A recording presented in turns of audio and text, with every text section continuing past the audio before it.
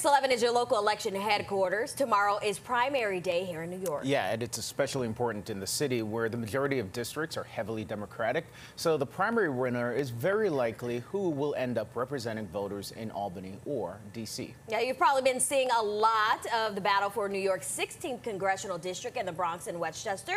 It pits sitting Congressman Jamal Bowman against Westchester County Executive George Latimer. But there are plenty of state-level races, especially for assembly seats that have been hotly contested. Pix 11's Henry Rossoff is live in Greenpoint, Brooklyn, with a look at a few of the big races on the ballot tomorrow. Henry. Well, not unlike New York 16, which a lot of the attention and money has been spent on. You've probably seen the TV ads. You do have several assembly districts where there's progressive champions facing a moderate challenger. That should sound familiar. And there's a notable district in Queens that really has this once-in-a-generation opportunity to elect some new leadership, or maybe some old leadership. On Manhattan Avenue in Greenpoint, we met several people plugged into Tuesday's Democratic primary contest with strong opinions about Assemblywoman Emily Gallagher. I just feel she's really a part of the neighborhood and has tenants' interest, you know, going for her. I trust her. She has some views that are kind of outlier views, and I don't think the majority of the community agree with those views. Gallagher rose to represent the 50th district with support from the Democratic Socialists of America and other left-leaning groups. Her challengers are Andrew Bodiford and Anathea Simpkins. It's a similar story along a bustling stretch of Roosevelt Avenue in Flushing. There's a fiercely competitive Democratic primary here, too.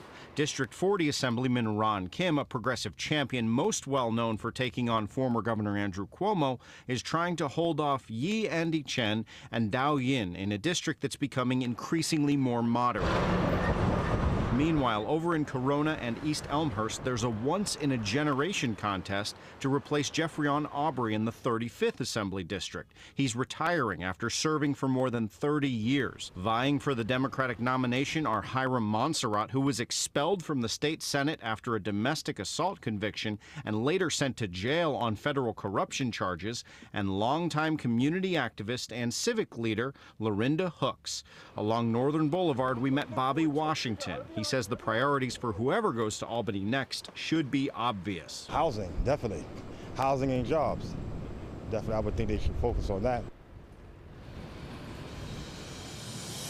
And as things stand now, the few are definitely deciding for the many. Only 46,000 early check-in votes across the entire city. Of course, you have all tomorrow. That's 6 a.m. to 9 p.m. in the city. Check elsewhere if you're outside the city, because location and voting locations may vary, especially after redistricting not long ago. Live in Greenpoint, Henry Rossoff, Pix 11 News. That was a great layout of some of the other important races out there. Henry, thank you. And one last note on New York 16 race. Henry and Dan Menarino did a great job with this debate.